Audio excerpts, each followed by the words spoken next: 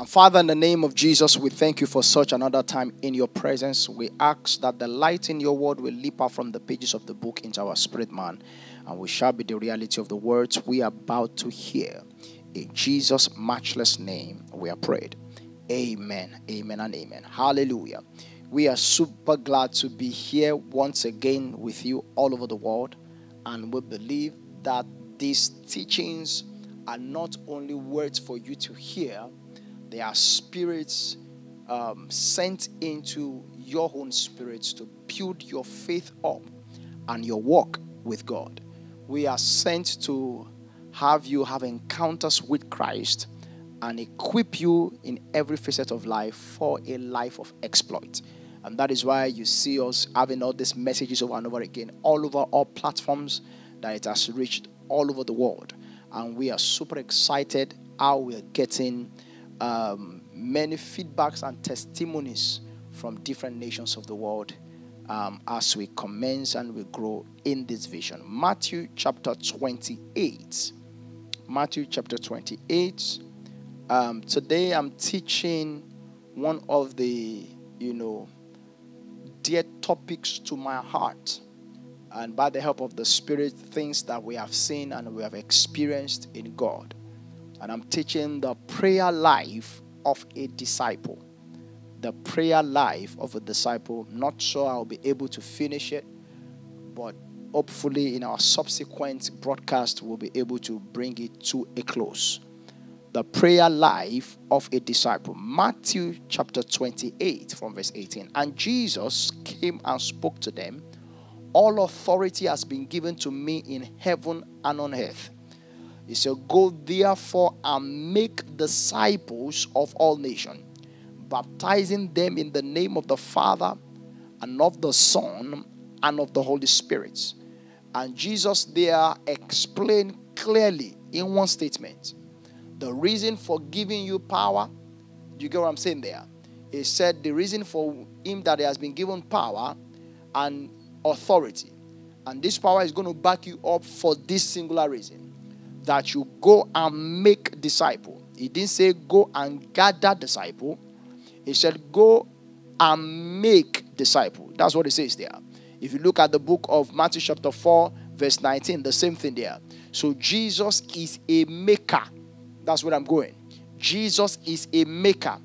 Scripture says that you shall know the truth and the truth will make you free. That's the original rendition there. You shall know the truth and the truth will make you free.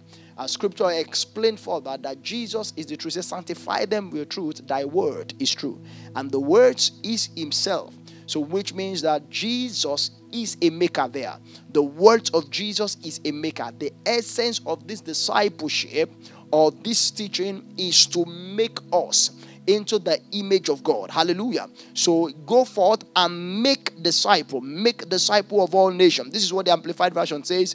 The Amplified Version says, hallelujah. The Amplified Version says, go and make disciple of, the Message Version rather. Go and train everyone you meet, far and near, in this way of life.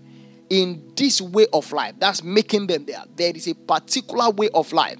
The Amplified Version says, help the people to learn of me, believe in me, and obey my words. That's what it says. Make disciple of all nations means help the people to learn of me, believe in me, and obey my words. The very purpose of his coming is to make discipleship.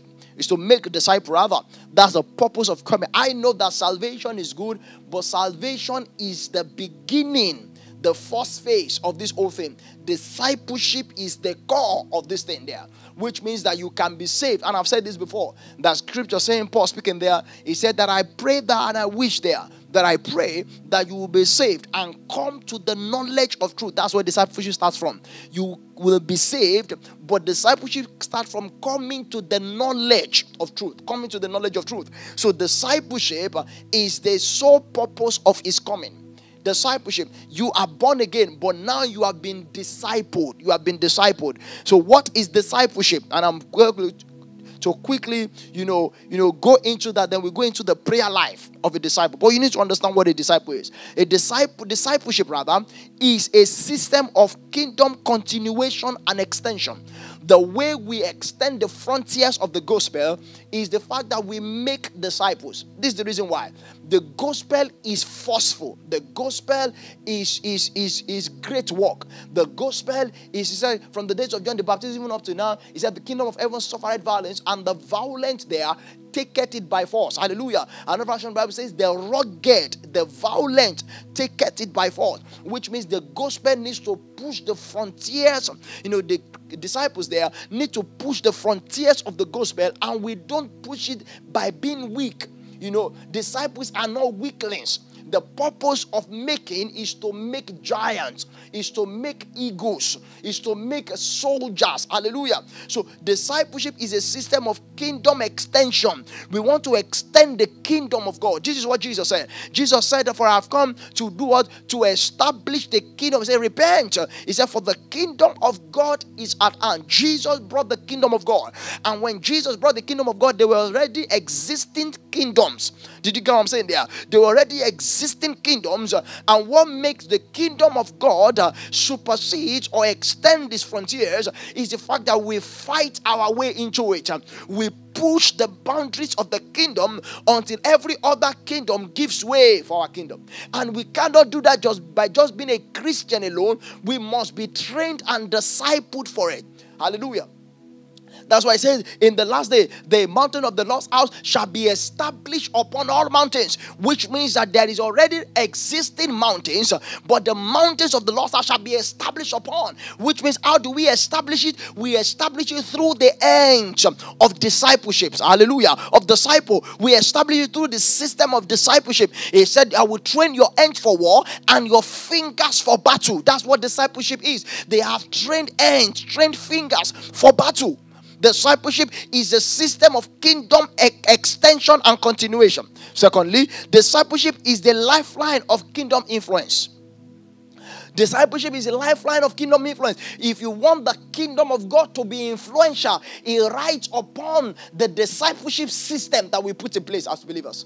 He writes upon the discipleship system that we have in place as a church. Discipleship is the lifeline of kingdom influence. Is the lifeline of kingdom influence. Is the lifeline of kingdom influence. That's discipleship. Discipleship is a devotion to the spread of the doctrine of Christ. Discipleship is a system for devotion to the spread of the doctrines of Christ. That's what discipleship does. So when we establish discipleship, it's a system to spread the doctrines of Christ. So who is a disciple? A disciple is one who has consciously accepted and aggressively assisting in propagating the doctrines of Christ. I love that. A disciple is one who has consciously accepted, aggressively assisting, or aggressively pushing the propagation of the doctrine of Christ. That's what a disciple is.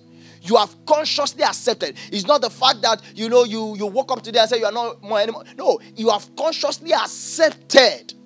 That's what a disciple is. And aggressively pushing, extending the frontiers of the gospel, aggressively propagating the doctrine of Christ. That's what a disciple is. So, which means if you have not consciously accepted your submission to the will of God, you are not propagating in whatever way. It might be on your social media page. It might be in your church. It might be in your office. It might be on the road. It might be in the plane. Whatever you are doing, constantly, aggressively assisting in propagating the doctrine of Christ. That's what a disciple is. A disciple is carrying the matter of God on their head. In everything that they do. In every space that they find themselves. Thank you, Jesus. A disciple is one who is... I love this one because this the Lord gave me personally. He said a disciple is one who is disciplined with the principles of Christ. A disciple is one who is disciplined with the principles of Christ. So when you see a disciple, you will see the discipline of Christ. Paul said, let no man touch me, for I bear in me the mark of Christ. The mark is there. The discipline is there. The sacrifices are there. The things that I've suffered for the sake of Christ, they are there. A disciple is one who is disciplined with the principle of Christ.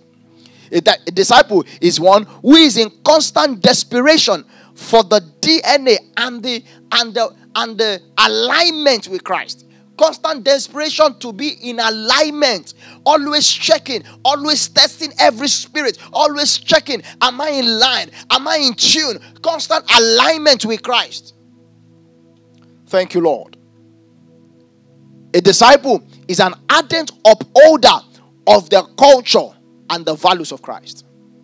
An ardent upholder, which means someone who takes to heart the values and the culture of Christ. Doctrine is key to any disciple. Doctrine is key to any disciple. Not manifestation of power. Doctrine is key to any disciple. Doctrine is key to any disciple. How God thinks about it is key. What God says about it is key to any disciple. You cannot be a disciple without upholding the doctrines of Christ. What is paramount in the heart of Christ is paramount in your heart. That's what a disciple is.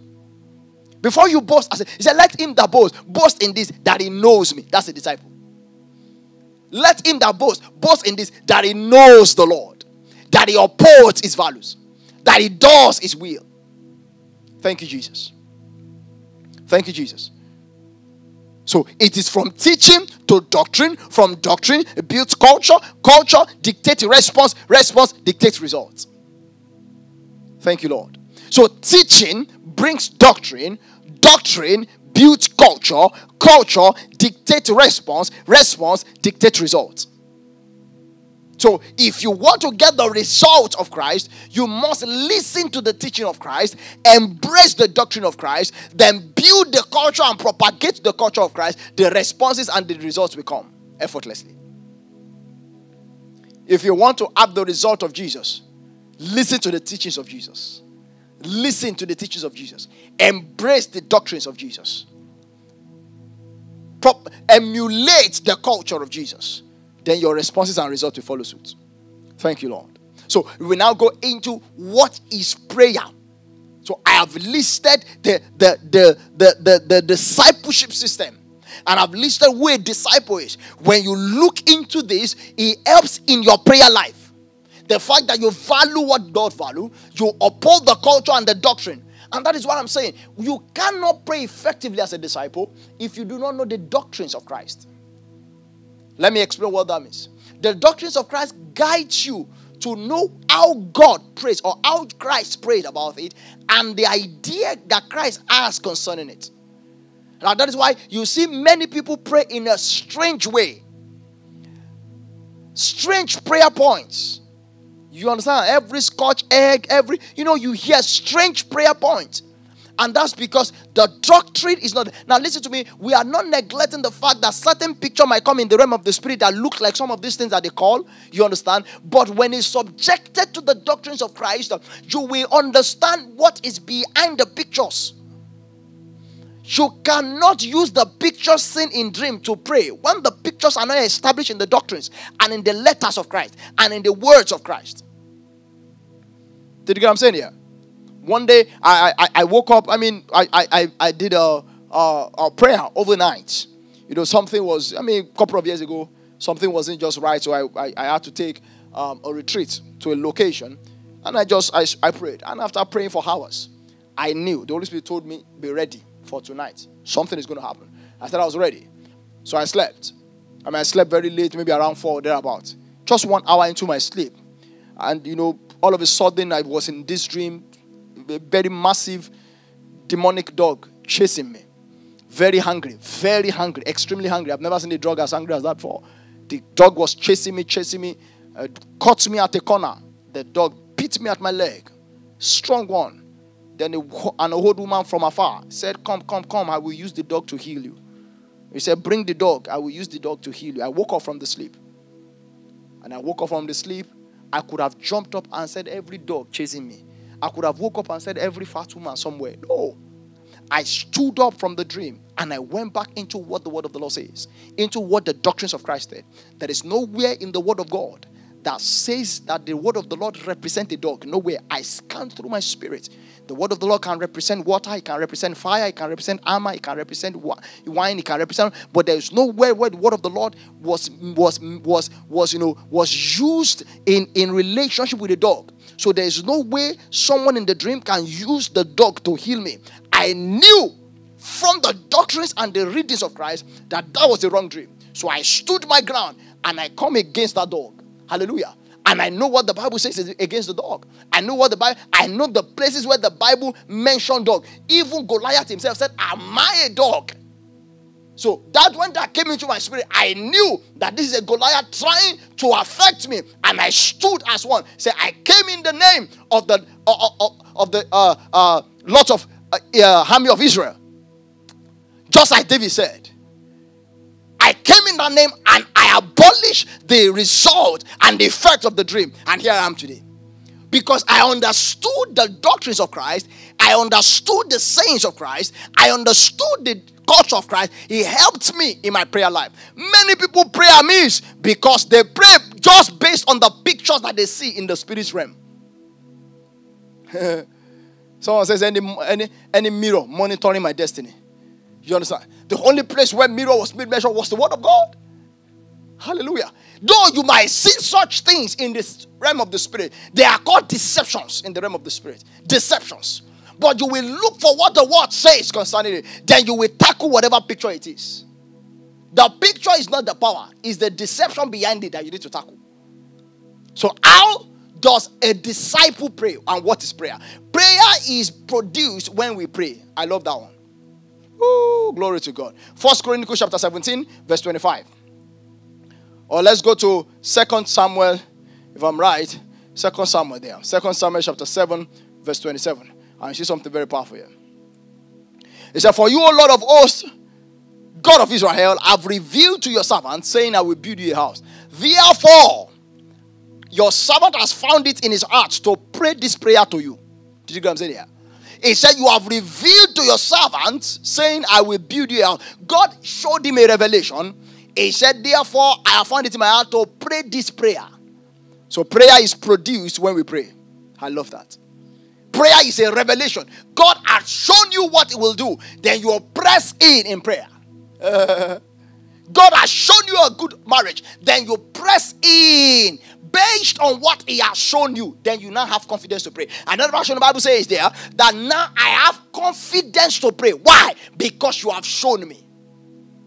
Prayer is a revelation. Prayer is effective when it comes by revelation. God shows you what to pray about. That's why praying in tongues is good. That's why praying in tongues is good. Because it searches the deep things of God and helps you pray according to the will of God, said the word. Praying in the spirit helps you pray according to the will of God revealed in your spirit. Number 2, and I round up on prayer there. Prayer is an act of sharing and exchanging of spiritual realities. Prayer is an act of sharing and exchanging spiritual realities. Isaiah chapter 40. Thank you, Lord. I believe you are getting blessed. Woo, glory to God. Glory be to God. He said, but those who wait upon the Lord. And let me even read from verse 30. He said, even the youth shall faint and be weary, and the young men shall utterly fall. Scripture says that by strength shall no man prevail, or by human strength shall no man prevail. And this is what he's saying there. That youths that are powerful, they shall faint and weary, and the young men shall utterly fall. But those who wait upon the Lord shall renew their strength. I love what another version of the Bible says. He said, those who wait upon God shall exchange their weakness for his strength. So prayer is an act of sharing and exchanging or exchange of spiritual realities. Prayer is an act of sharing and exchange of spiritual realities. When we come into the place of prayer as a disciple, we come with our own spiritual realities of weakness. We live with the lost spiritual realities of strength. We come with our own spiritual realities of confusion. We live with the lost spiritual reality of convictions. We come with our own spiritual realities of blindness. We live with the lost spiritual realities of insights. It's an exchange. Those who wait upon the Lord, he shall exchange their weakness for his own strength. That is why when you go into the place of prayer, when you come out renewed. You come out invigorated. You come out with so much power to face the world. Why? Because there has been an exchange of spiritual realities. Exchange of spiritual realities. That's why scripture says Jesus often withdraw himself to the mountain to pray. Why? When he comes back, he has exchanged his spiritual realities as a weak son of man to a bold and empowered son of God. Hallelujah. You cannot do much without a prayer life. You can only do as much as your prayer life can cover. Did you get what I'm saying here? You can only do much as your prayer life can cover. Whatever your prayer life cannot cover, your destiny cannot handle. In Christ. Thank you, Jesus. Thank you, Jesus. Prayer is the authorization permit a man gives divinity to intervene on earth or in human realm. Prayer is the authorization permit a man gives divinity to intervene on earth. Revelation chapter 3 verse 20. Woo, glory be to God. Thank you, Lord. Thank you, Jesus. He said, behold, I stand at the door. If you hear my voice there and open the door, I will come to you and dine with you and eat with me. Psalm 115. Psalm 115. Thank you, Jesus. Psalm 115, verse 15. Thank you, Lord. Thank you, Jesus. He said, may you be blessed by the Lord who made heaven and earth. He said, the heavens, even the heavens, are the Lord's. But the earth he has given to the sons of men. Which means this earth belongs to you. But to invite heaven to earth, it is prayer that we give. So that's why I said prayer is the authorization permit a man gives divinity to intervene on earth. You are on earth here, but the earth responds to divinity because the earth was created by divinity there. So how we make the earth respond to us is the fact that we offer prayer. That divinity will intervene into humanity there. So prayer is the authorization permit. It's you authorizing. That is why he says there that when you pray, he said, whatever you desire, when you pray, believe. That belief there is the connecting line. But you will pray. You will pray. When you pray, believe. That belief is the connecting line there. But there is an authorization permit that you give.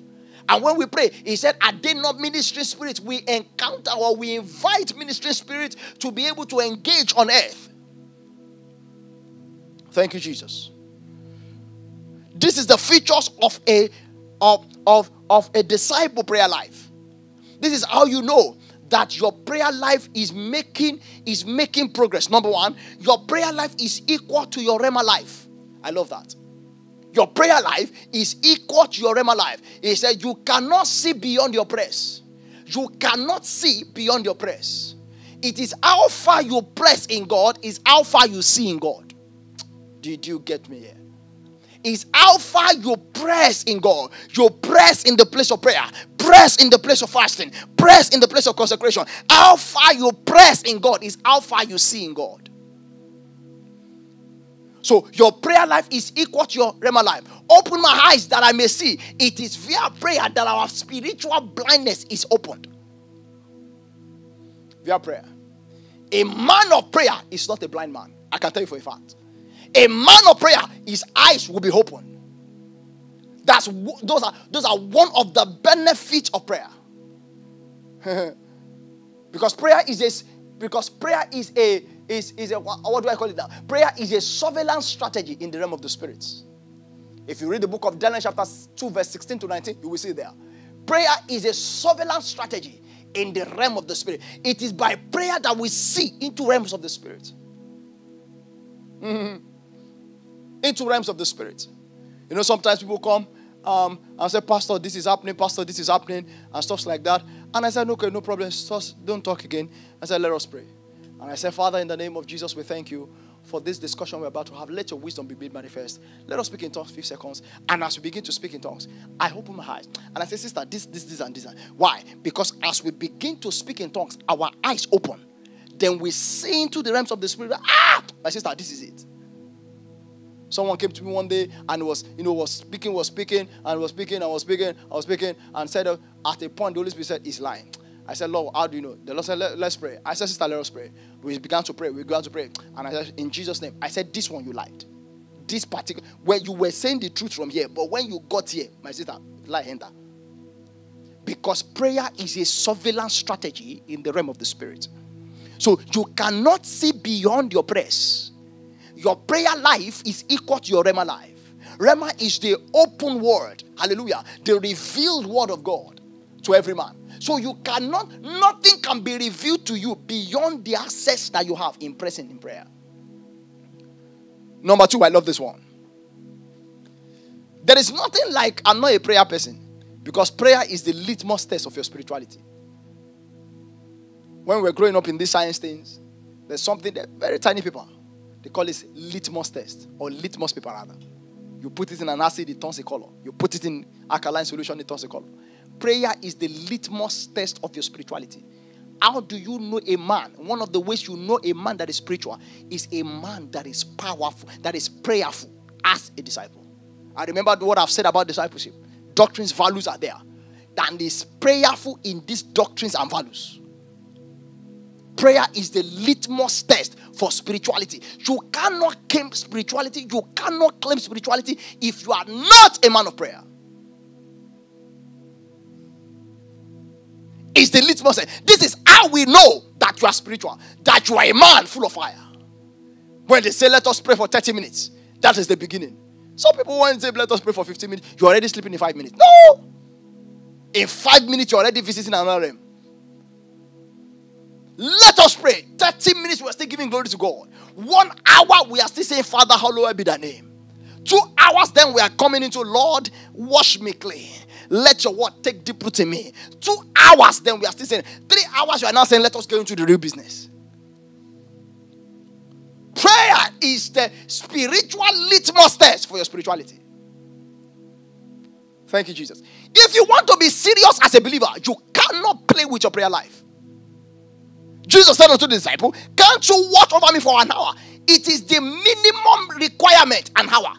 An hour is the minimum requirement. Minimum. Perusate kaparusa. An hour is very 60 minutes. Very, very, very quick thing there. An hour is very quick. Especially when you do it at night. It flies like jet.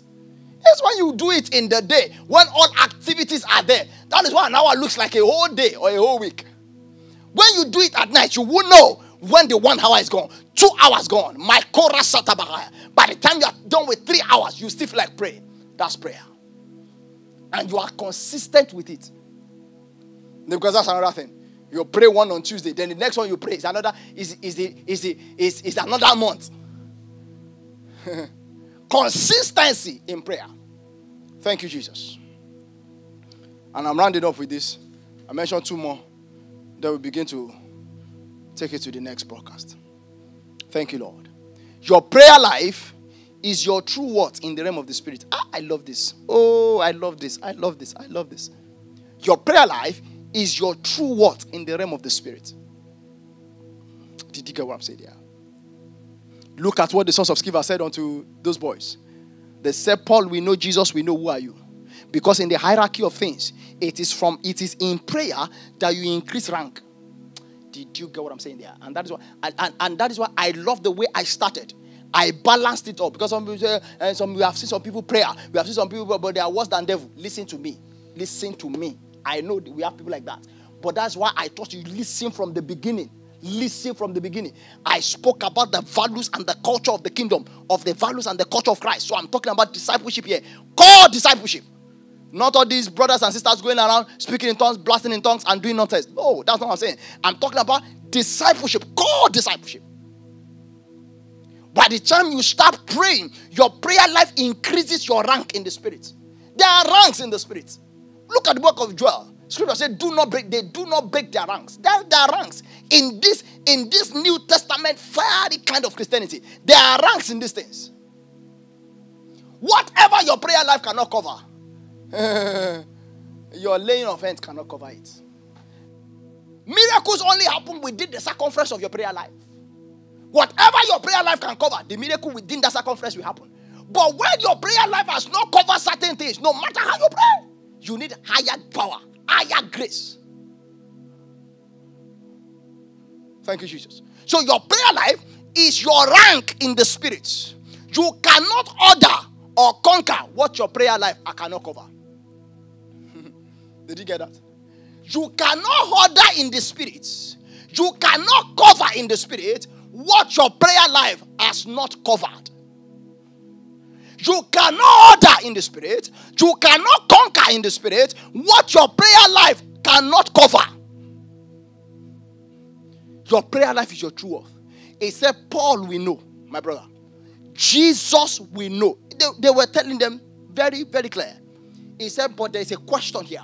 We looked at the hierarchy of things. We have found some of these prophets that you have said there. We have found some of these disciples that you have said there. But we didn't see your name. We checked. I even asked my friend to go and check another book. We checked, but your name is not there. And the guy was unable to support his claim. They beat them. My brother, you needed to see them. They beat them blue and black. Because you cannot conquer what your prayer life has not covered.